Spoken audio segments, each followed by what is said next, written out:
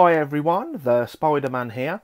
So guys, as you know, in these two enclosures here are my two pea rufilatas, and I'll be rehousing them into bigger enclosures tomorrow, so please stay tuned for that video tomorrow. These freshly molted around 5-6 days ago, so they should be okay to rehouse tomorrow. 2 weeks ago, my daughter's Brachypalma albiceps freshly molted, so that one is due a feed. And 24 hours later, my daughter's green bottle blue molted, so them two will definitely need a feed today. We have another molt up here, which is my Lampripalma viasalopes. I'm sorry about the light there. Looks like she might have tarantula impaction, which I've had before from another Lampripalma viasalopes. I can't do much about the impaction at the moment because she only freshly molted around 4 or 5 days ago. But while we're here guys, let's grab these two enclosures and give my daughter's tarantulas a feed. So guys, here is the Brachypalma albiceps enclosure, so let's just take the lid off. And I can't believe it's been 2 weeks already, so let's just zoom in. And there it is, just there. Absolutely beautiful. Nearly the inch mark, so let's get a black cricket and give it a feed. I'll be surprised if it's not hungry. So here goes everyone.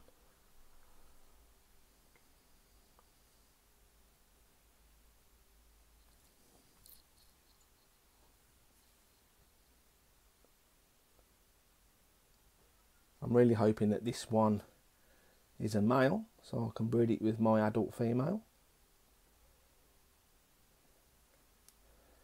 Let's just move that enclosure a little bit. There we go.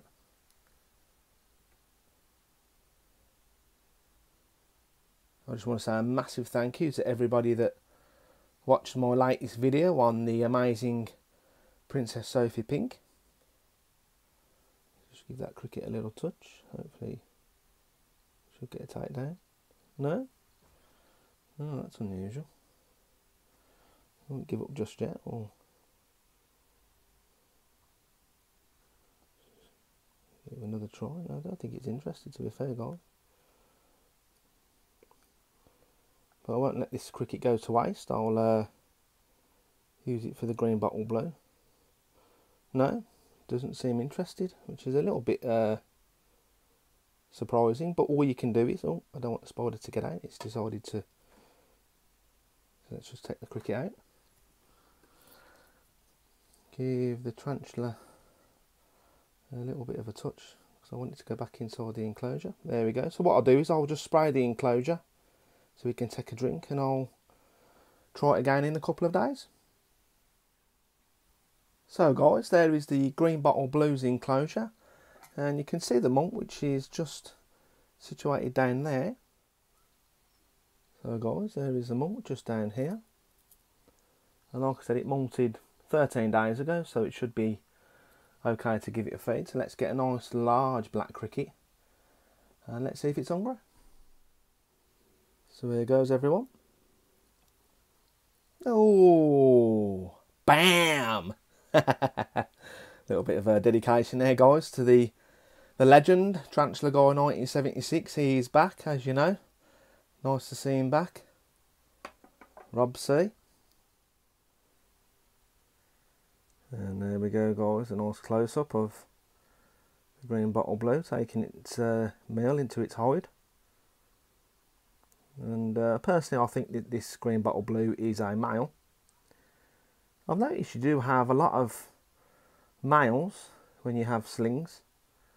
If you had 10 slings you'd probably have 9 males, 1 female. So I've got a green bottle blue as well, and that one's molted, so I'll show you that one now. So guys, here is my green bottle blue, so let's just take the lid off, and there is the tarantula on the left hand side, and there is the molt as well.